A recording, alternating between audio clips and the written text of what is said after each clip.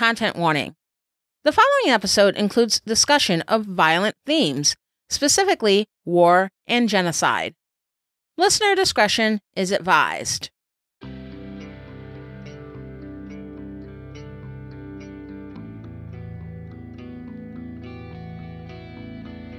Earlier in the U.S.-Middle East Relations series, I recalled where I was when the terror attacks on September 11, 2001 occurred. The airplane hijackings that led to the planes being crashed into the World Trade Center, the Pentagon, and a field in Shanksville, Pennsylvania, killing nearly 3,000 people, the deadliest terror attack on American soil.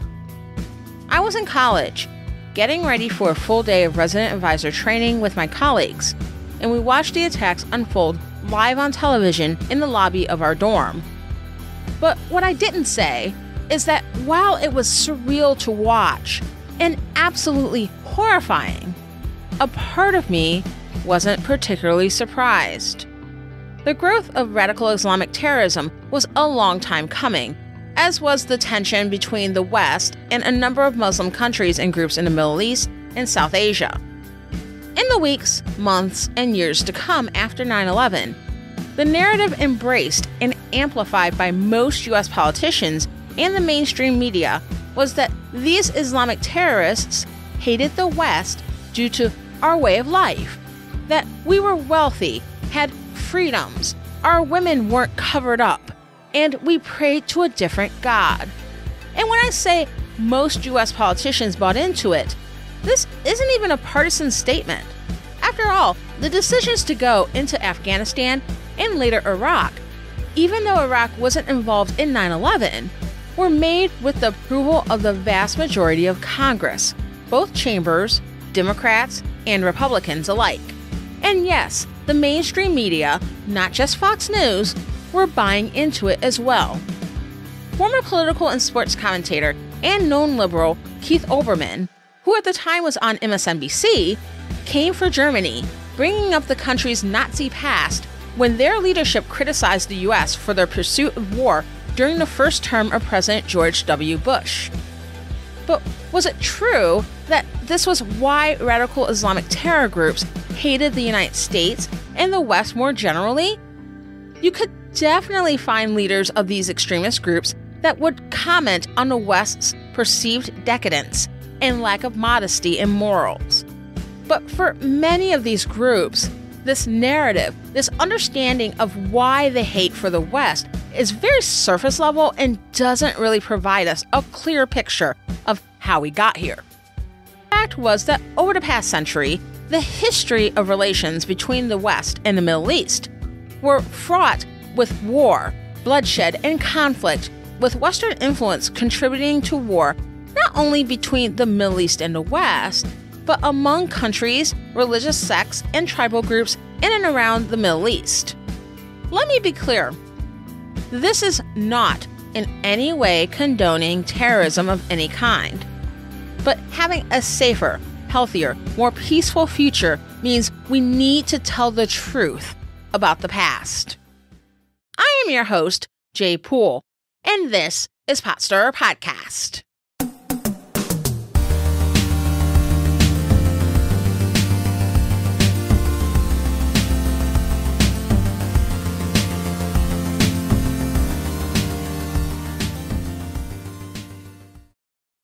Welcome to Pot Stirrer Podcast, where politics, religion, and history collide, and it's not always polite. In the last installment of the U.S.-Middle East Relations series, I focused on early immigrants to the United States from the Middle East and the Mediterranean, including the role of religion and race, and how they worked together in the acceptance of early immigrants from places like Syria and what would later become Lebanon.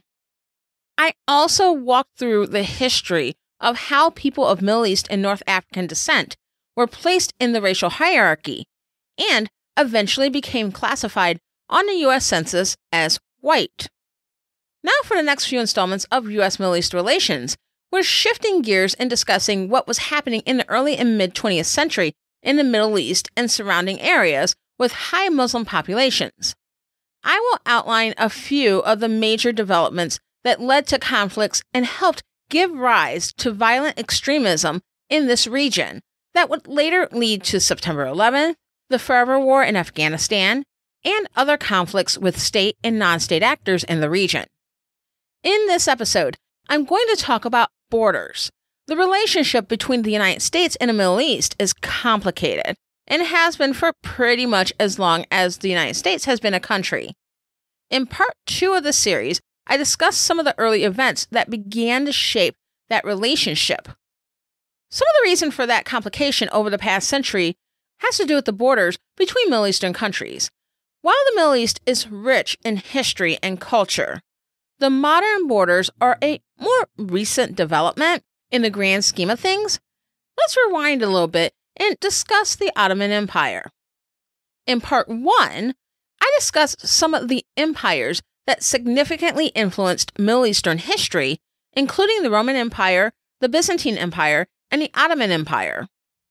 The Eastern Roman Empire, called the Byzantine Empire by modern historians, which was officially Eastern Orthodox Christian, had at one time controlled much of the Mediterranean and the Middle East, reaching its zenith around 500 CE, but declined slowly over time until they were eventually conquered by the Ottoman Turks. The Ottoman Turks were descended from the Seljuk Turks, a Turkish people who originally came from the steppes of Central Asia. The Ottoman Turks took the capital of the Byzantine Empire, Constantinople, also known as Byzantium, which is in modern-day Turkey, and made it their own, renaming it Istanbul. And with that, they became the Ottoman Empire. At its height in the 1500s, from its base in Asia Minor, also known as Anatolia, the Ottoman Empire encompassed much of the Middle East, North Africa, and southeastern Europe. The empire stretched from the Danube to the Nile. It was a Muslim empire, which at least at its height was tolerant of minority religions and ethnicities, and it boasted of achievements in a great number of fields, including architecture and astronomy. It was a cultural, military, and commercial powerhouse.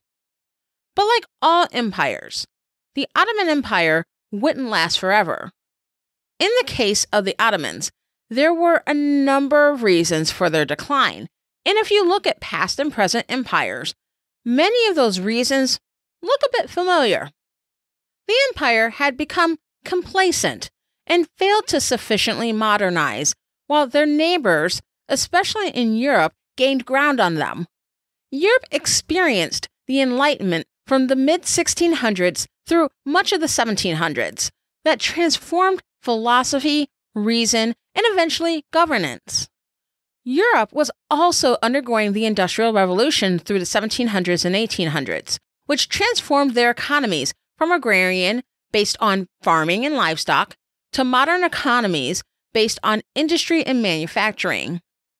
These changes, particularly that of the Industrial Revolution, meant that many European countries would be able to mass produce advanced, deadlier weapons. The Ottoman Empire was still largely dependent on agriculture to make everything run, so industrialization just across their borders was already becoming a problem. And at least at the start of their decline, they didn't see their being left behind as an issue. After all, they had been dominant for centuries, so if it worked for them back then, why wouldn't it work now? This overconfidence, this haughtiness, would eventually come back to bite them. In the 1700s, the empire's central government began to weaken, which led to control of the provinces falling into the hands of local and regional leaders. Central government leadership struggled to regain power for a couple of reasons. Because at this point, the empire lacked the military might to suppress the power of these local leaders, and also because the locals supported the leaders in their regions over those of the empire. And many of the other problems the Ottoman Empire faced, which I'll talk about in a second, are an outgrowth of the slipping power of the empire's government. Within the Ottoman Empire, there was no cohesive identity, which is not uncommon for an empire. A major challenge of having an empire is, how are you going to join together these different countries and people groups you've conquered? Will you successfully be able to get them to identify with the empire? Because if you aren't able to get them to identify with the empire over time and over generations, they're going to want to leave. And there'll always be a threat to the unity of the empire. And you'll typically see this effort to foster identity with the empire attempted through cultural and religious assimilation. The unified Roman Empire, and later the Western Roman Empire, attempted to forge this unity among all their disparate territories, originally through Roman polytheism, and then in the later stages of the empire, through Christianity. As these beliefs were spread across the empire, there was a great deal of syncretism among conquered groups of the empire, melding of native beliefs with the beliefs imposed by the empire. If you want to look at the United States as an empire, I would say it's a somewhat atypical empire since the U.S. has not always sought real estate, but empire through economic, militaristic, and diplomatic influence and domination. But it's an empire nonetheless. The U.S. has exerted a great deal of effort over its lifetime to promote a certain narrative of itself, a melding of capitalism and individual liberty, as well as a Christianity-influenced civil religion, as the ingredients that make it the best country in the world. A narrative effectively spread within its borders and beyond. Over time, this narrative encouraged many of the brightest and best, the most industrious, and the most motivated and driven across the globe to make their way to the United States for a better life for themselves, their families, and their descendants. Even many groups who have known all along that the narrative was a myth, people of color, LGBTQ+ people, people of minority religions, even groups such as Black Americans who came to the U.S. involuntarily, or Native Americans who had the U.S. imposed on them, have still believed in this narrative as aspirational. Think Reverend Dr. Martin Luther King Jr.'s I Have a Dream speech. Quote,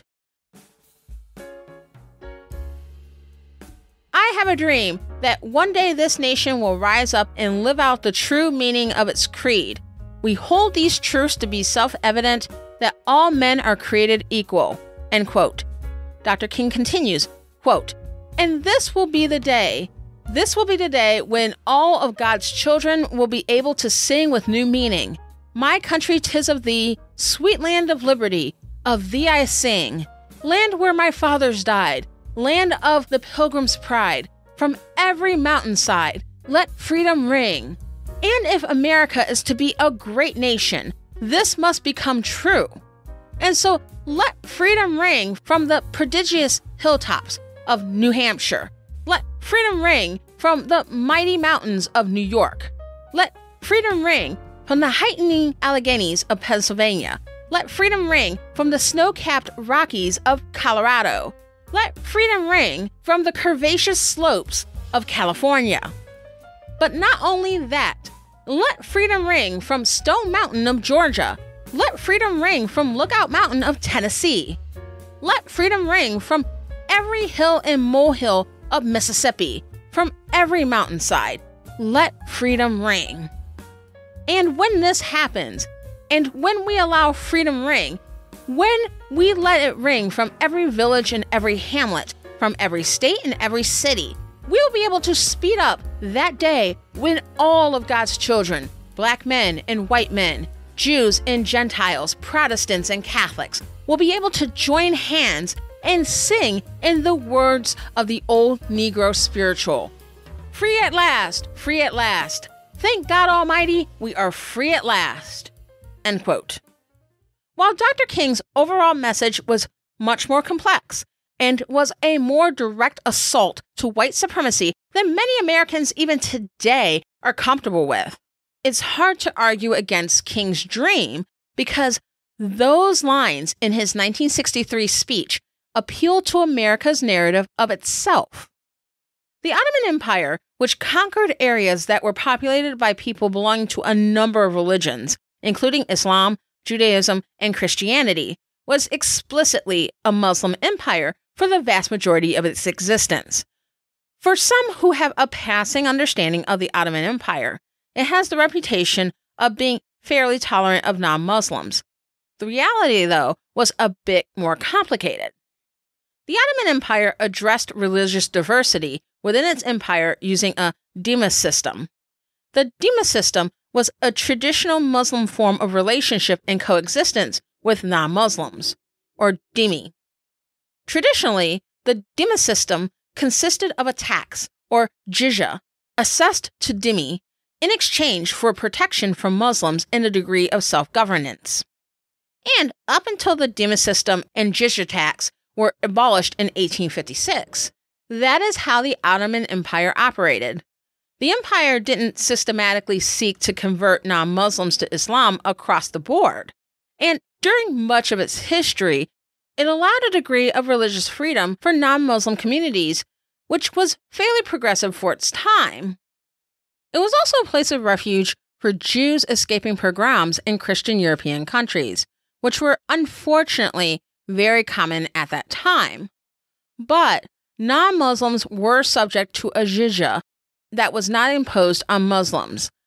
There are also other guidelines, such as prohibition on proselytizing to Muslims, or in other words, trying to convert Muslims to Christianity, as well as laws barring non-Muslim men from marrying Muslim women, and there were restrictions on building new places of worship.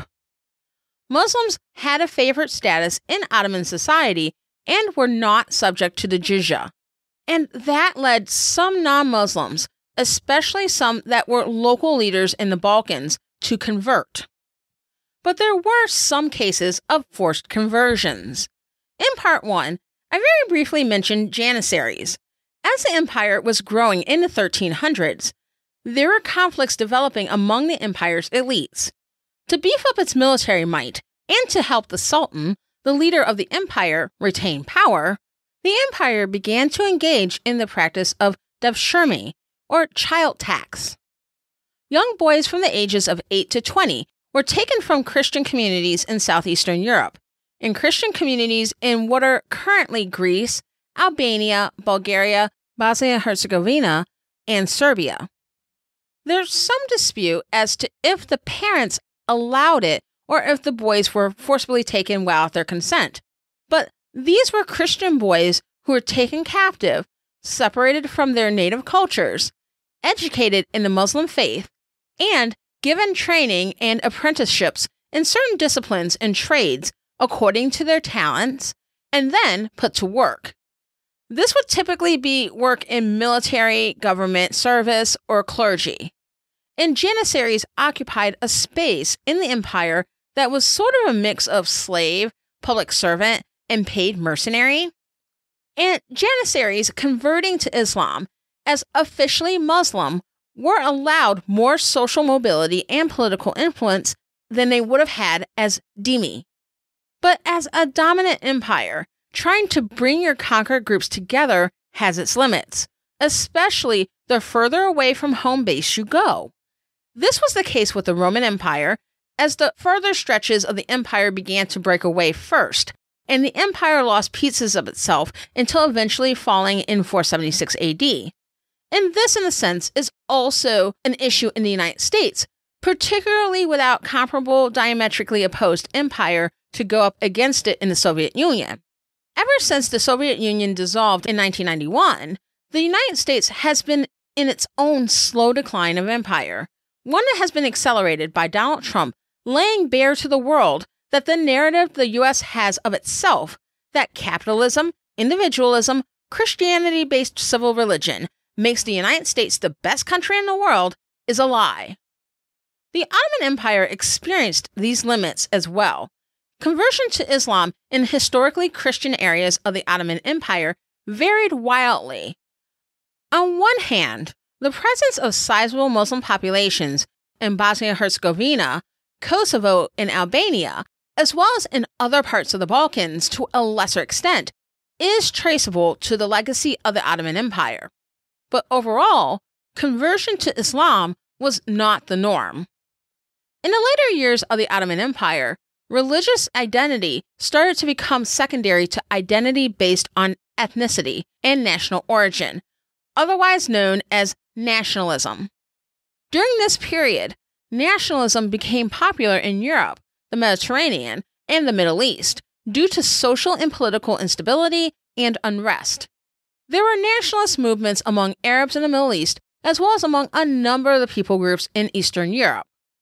The furthest reaches of the Ottoman Empire began to break away and gain independence, in large part due to the rise in nationalism, with the help of major powers such as Russia and the Austro-Hungarian Empire. During the 1800s, there are attempts made to modernize the Ottoman Empire, including a short-lived constitutional monarchy that ended with Sultan Abdul Hamid suspending the constitution and taking autocratic control of the empire in 1876. And due to the slowness of the empire to modernize, a succession of weak sultans, and internal and external conflict, the Ottoman Empire found itself limping into the 20th century, dubbed the sick man of Europe. The Ottoman Empire continued to experience internal turmoil into the early 1900s. The Young Turk Revolution of 1908 led to efforts at modernist reform, including efforts at ending discrimination against non-Muslims, encouraging women's education and emancipation, and expanding the use of secular courts, while scaling back the use of Islamic courts. The Young Turks sought to essentially replace the empire's Muslim identity with a largely secular identity based on Turkish ethnicity. So, in other words, Turkish nationalism. Keep in mind that the Turks were the founding and dominant ethnicity of the Ottoman Empire, but the empire, even at this point, was heterogeneous, having incorporated a number of ethnic groups. This goal of Turkish nationalism, which was initially implicit, placed them in conflict with both Islamic religious leaders who saw the movement towards nationalist identity as heretical and non-Muslim Ottoman leaders who were wary of the turn toward Turkish nationalism. The Ottoman Empire had experienced their European possessions rebel due to their own nationalist movements and began to secede, including Bulgaria and other Eastern European nations that had been part of the empire.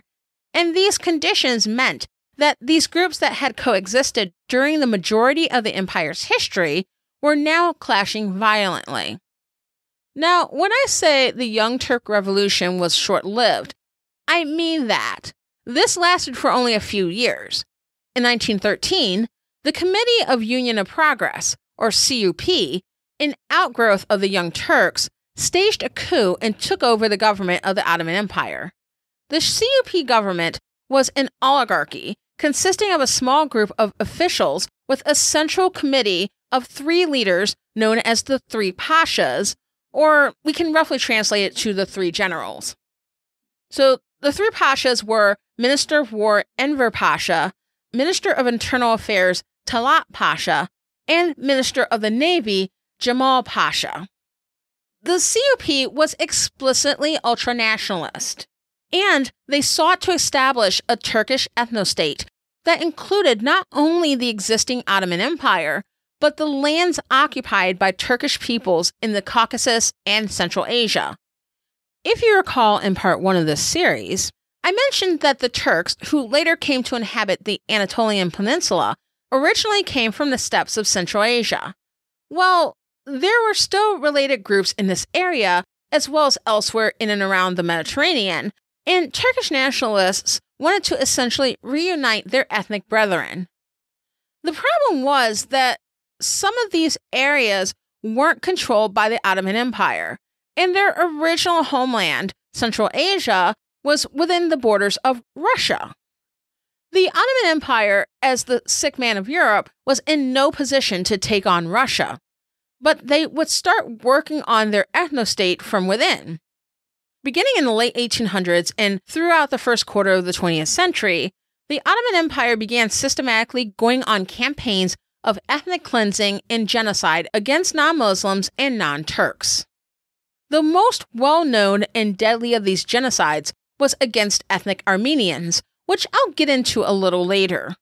But know that these genocidal campaigns were also perpetrated against a number of other social minorities in the Ottoman Empire in the name of Turkish nationalism.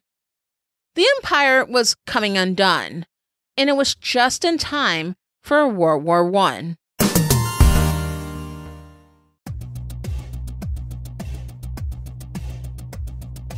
On Tuesday, September 22nd, Christian fiction author Allison K. Garcia is joining me here on Potsdamer Podcast. Allison's novels include Vivir el Dream and Finding Amor. Her novels tend to focus on the lives of Latino immigrants in the United States. I truly enjoy Allison's writing, and she's great at bringing the characters alive and discussing difficult issues in a real and touching way. In this upcoming episode, we'll be chatting about issues related to immigration, particularly in light of the pandemic. And Allison will tell us more about her upcoming book, Finding Seguridad. Finding Seguridad is currently on pre-order at Amazon.com. I have my copy pre-ordered. Definitely looking forward to the release of this book, and it's set for release in about a month. I'll link to it in the show notes. Check out our conversation this Tuesday, September 22nd on Potsdamer Podcast. Listen on Apple Podcasts, Spotify, or your favorite podcast app. World War I, or what was then known as the Great War, would be the undoing of the Ottoman Empire, and as we're going to discuss, would lead to an agreement that would greatly affect the Middle East and relations between the region and the United States for a century and beyond. The First World War could be its own series, with a number of different side avenues that can be taken. It's often overshadowed by World War II in the history books, and while there are very good reasons for that, World War I also had a number of effects that went beyond it setting the stage for the eventual rise of the Nazi Party in Germany and the lead up to the Second World War. This summary won't do this period of history justice, but to very, very briefly summarize the First World War, World War I kicked off in Europe in 1914 due to the assassination of Archduke Franz Ferdinand, the heir to the Austro-Hungarian Empire, along with his wife Sophie, by Serbian nationalist Gavrilo Princip. The heir's assassination triggered a number of strategic alliances, some of which were secret, and geared several countries up towards war, initially in Europe as well as European holdings in Asia. But as the war raged on, it became a global war. The main players lined up on two sides. There were the Central Powers, which were headed up by the Austro-Hungarian Empire and also included Germany and Bulgaria, and there were the Allied Powers supporting Serbia, which included the Triple Entente of Russia, Britain, and France, as well as Italy. The United States would join on that side as well 3 years later. While the sides were ratcheting up towards war, the leadership of the Ottoman Empire was looking to figure out where they would stand on the war. Many members of the CUP wanted to remain neutral. The empire did not have strong alliances with countries on either side of the conflict, and outside Russia's interest in Istanbul and the straits between the Black Sea and the Mediterranean Sea, the European powers involved didn't have interests in the Ottoman Empire either. But Minister of War Enver Pasha wanted the empire to join the war. So in November of 1914, the Ottoman Empire signed a secret defensive treaty with Germany, one of the Central Powers. And the reason why Enver wanted to join the Central Powers in the war was because their rather large rival Russia, who shared a border with them, was on the Allied or Triple Entente side. And in the war, he saw an opportunity to unite ethnic Turks in Russian Central Asia with the Ottoman Empire. Unfortunately for the future of the empire, they chose the wrong side. Now, at first, this wasn't so clear. While the Ottomans initially lost a battle in 1914 at Sarıkamış in eastern Anatolia, a battle that saw them lose most of their Third Army, they saw some brief progress on their front of the war as the Triple Entente withdrew from the Dardanelles, a strait in the northwest Anatolian peninsula, between 1915 and 1916, and the Russians ended up bowing out of the Great War early due to the Russian Revolution in 1917. But some of the subjects within the empire had a sense that the war wouldn't end well for their overlords, which we'll get into in a moment. The Ottoman Empire, while fighting a world war, was also fighting an internal war against their own people. In particular, populations considered outsiders. And even though the empire was now pretty much secular, and the Muslim populations of Turkey consisted of ethnic Turks and non-Turks, generally speaking, the non-Muslim population was ethnically non-Turkish.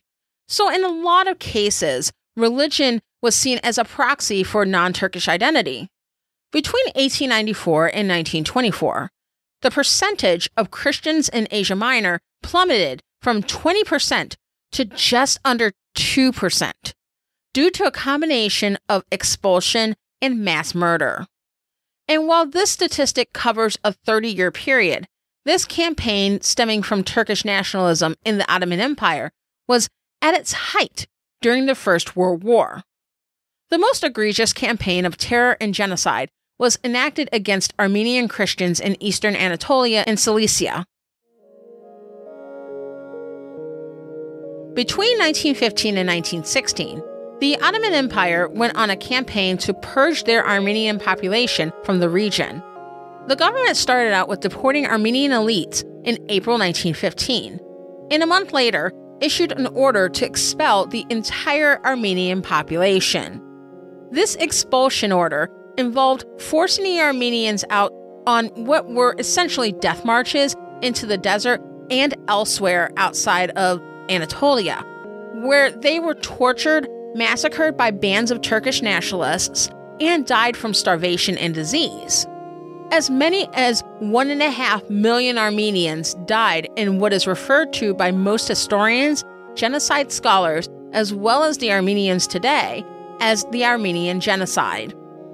To this day, Turkey, the successor country to the Ottoman Empire, considers that 1.5 million death toll an exaggeration and refuses to accept responsibility for this horrific chapter in world history.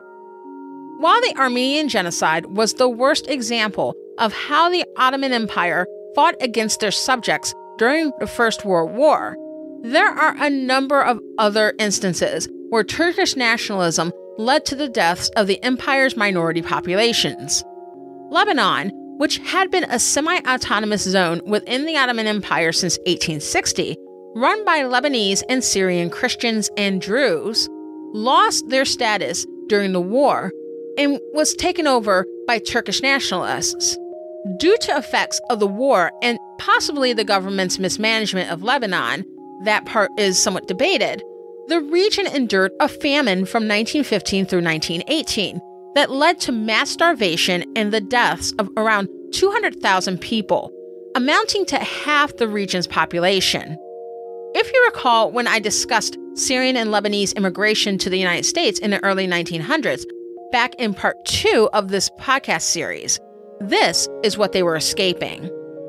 According to political scientist R.J. Rummel, from 1900 to 1923, the Ottoman Empire and later the Republic of Turkey killed between 3.5 million and 4.3 million of their Christian minorities, including Armenians, Greeks, Nestorians, and a number of others.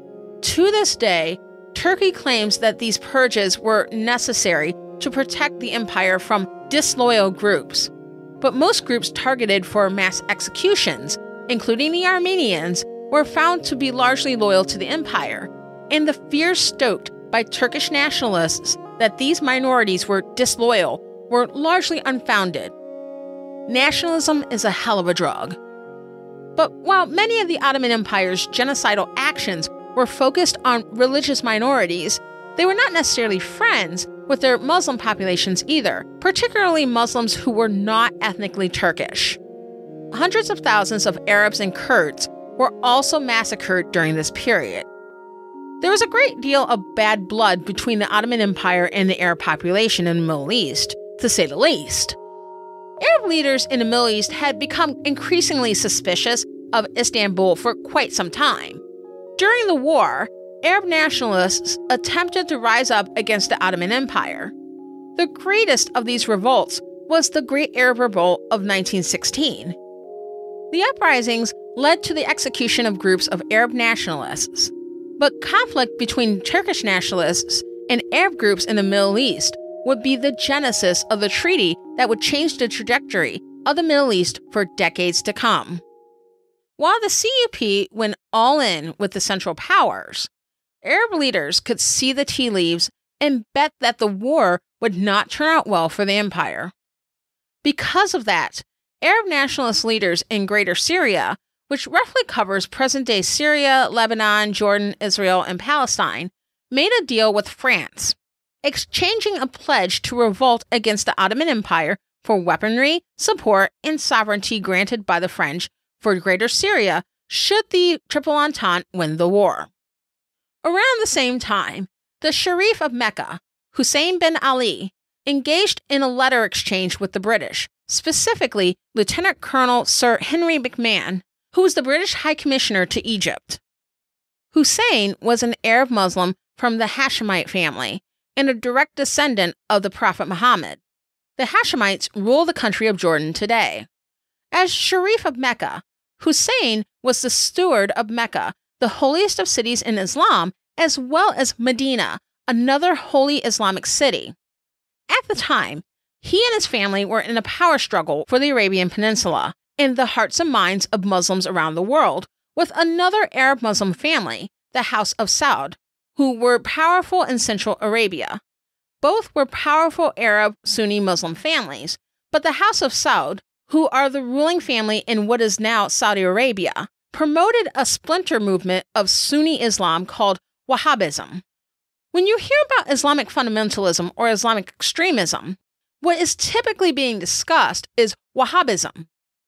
Started by Islamic activist and theologian Muhammad ibn Abd al-Wahhab in the 1700s, Wahhabism sought to eradicate practices within the faith it considered idolatrous deviations from true Islam, and a return to a very conservative version of the faith. But due to a very early alliance the founder made with the House of Saud that endures to the present day, Wahhabism has been infused with politics for much of its existence. Due to the power struggle with the House of Saud, as well as conflict with the Ottoman Empire, Hussein bin Ali looked to use the Great War to secure freedom for Arab Muslims and an advantage for the Hashemite family when it came to who would rule the Arabian Peninsula. So Hussein began his letter-writing exchange with the British representative McMahon in what would become known as the Hussein-McMahon correspondence. Through a deal made in this correspondence, the Hashemites would align with Britain on the Triple Entente side. In the correspondence, the deal was for the Hashemites to revolt against the Ottoman Empire and give the British favorable treatment in trade.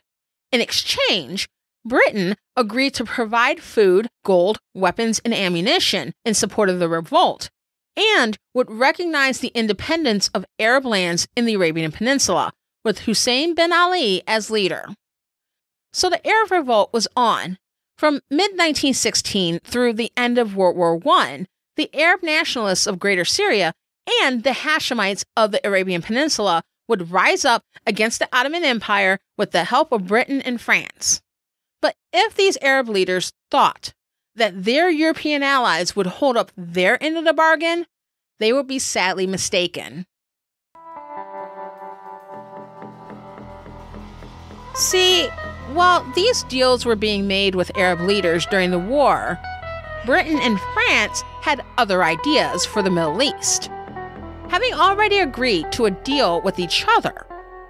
In early 1916, after a couple of months of negotiation, Britain and France agreed to a partitioning of the Arab lands of the Ottoman Empire into spheres of influence these two countries would control should the Triple Entente win the war and the Ottoman Empire is defeated. According to their agreement, the Syrian coast and much of modern-day Lebanon would go to France. Britain would control central and southern Mesopotamia, around the Baghdad and Basra provinces in modern-day Iraq.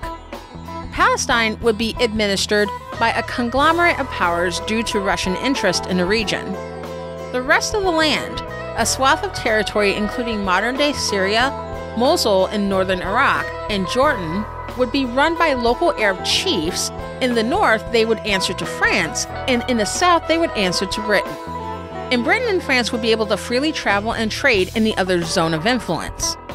Russia and Italy would also be parties to the agreement originally, but Russia's early exit from the war and Turkish nationalist victories in Anatolia led to Russia and Italy dropping out of their portion of the agreement. Named after British diplomat Mark Sykes and French diplomat Francois-Georges Picot, the authors of the agreement, the Sykes-Picot Agreement was kept secret. The Arab leaders these countries made deals with were not told of this existing agreement, and that per Sykes-Picot, they would not receive the independence they were promised. The Sykes-Picot Agreement wouldn't be exposed until the Russian Revolution, when the Bolsheviks revealed the agreement publicly in late 1917. Despite the revelation of Sykes-Picot, Britain still claimed to support Arab independence, but this was not to be in the end. The Triple Entente won the war in 1918. The Ottoman Empire was devastated by the war and would be partitioned at the Conference of San Remo in 1920. At the conference, the Treaty of Sevres abolished the Ottoman Empire, and what was now Turkey was required to renounce all rights to Arab Asia and North Africa, and it made other provisions that were later rejected by Turkey, particularly in independent Armenia and Kurdish autonomy. The Middle East, which the empire lost, would be partitioned by the French and the British into Class A mandates that were different from the original Sykes-Picot Agreement, but drafted in much the same spirit. The northern half of the former Ottoman province of Syria, which are modern-day Syria and Lebanon, was mandated to France. The southern half, Palestine, as well as the province of Mesopotamia, which is modern-day Iraq, was mandated to Britain. What this meant was that borders would be drawn based on the interests of the countries in charge of the mandates. On paper, the Middle Eastern countries would be considered independent, but would be essentially ruled by the mandate holders until they determined that these countries had reached political maturity. The Sykes-Picot Agreement and the partition that eventually resulted after the war were extremely problematic for the region and for international relations for a number of reasons. Here are 3 key ones. Number 1, the agreement irreparably harmed relations between the Middle East and the West. Britain and France made deals with Arab leaders in the name of political expediency during wartime, knowing on some level that they weren't going to hold up their end of the bargain. They weren't going to give Arabs or any of the groups in the Middle East the independence and self-determination they were seeking, with the notable exception of the House of Saud. Kind of. The House of Saud initially stayed loyal to the Ottoman Empire earlier in the war, but later switched sides and joined the British. Post-World War I, the Hashemites under Hussein bin Ali, and later his eldest son, Emir Ali, would engage in skirmishes with the House of Saud under Abdul Aziz al-Saud, until the British took the side of the House of Saud, and they conquered the Hashemites in 1925. What would become Saudi Arabia was a protectorate of Great Britain until 1927, and on full independence would continue to be run by the House of Saud, with their borders largely intact. The country officially became the Kingdom of Saudi Arabia in 1932. But in general, when everything was said and done, Britain and France were essentially given the Middle East with the consent of the other Allied powers and without the say of the people who actually lived there and fought on their behalf. The optics here are pretty terrible. Number 2, other than the exception I mentioned, Saudi Arabia, there would not be independence for Middle Eastern countries, so Arab leaders, especially Hussein bin Ali, who stuck their necks out to fight against the Ottoman Empire in the Arab Revolt, weren't getting what they had been seeking, the main endgame, and were essentially exchanging one occupier for another. And not only that, These new occupiers were largely ignorant of the history and customs of the lands they were administering. Independence wouldn't be granted to most Middle Eastern countries created by partition for decades. Syria and Lebanon gained independence from France in 1943 during the Second World War. The mandate ended in Palestine in 1948, and hours after that was the establishment of what would become the modern State of Israel. Egypt was overthrown in 1952, and the same happened to Iraq in 1958. Britain and France would later withdraw from the region over the course of the 1960s and 1970s, leading to independence for other countries on the Arabian Peninsula. Number 3. The partitioning, both the proposed partitions in Sykes-Picot and the actual partition of the Conference of San Remo, did not take into account where the various groups within the Middle East actually lived.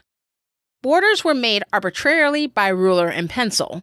This meant ethnic groups such as the Kurds and the Druze had no country of their own and were split among a number of other countries as small disjointed minorities. It also meant that groups with a history of conflict with each other would be stuck living together in the same country. One of the most notable examples of border issues is Iraq. Iraq's artificial borders have meant that large groups of Shia and Sunni Muslims, which I've discussed previously have fundamental religious disagreements, are forced to live together. The population is mostly Shia, but has been run by Sunnis for decades. This is an issue because Iran, which is a Shia-run country, shares a border with Iraq, which has led to some conflict. Also within Iraq is a small Kurdish community who have been vulnerable to violent reprisals by the Iraqi government. These long-lasting border issues have meant that it is extremely difficult for many Middle Eastern countries to develop healthy governments and unified civil societies, and due to that, lend themselves to authoritarian strongman regimes, puppet leadership, extremist politics, and are vulnerable to failure. This particular effect of partition cannot be overstated.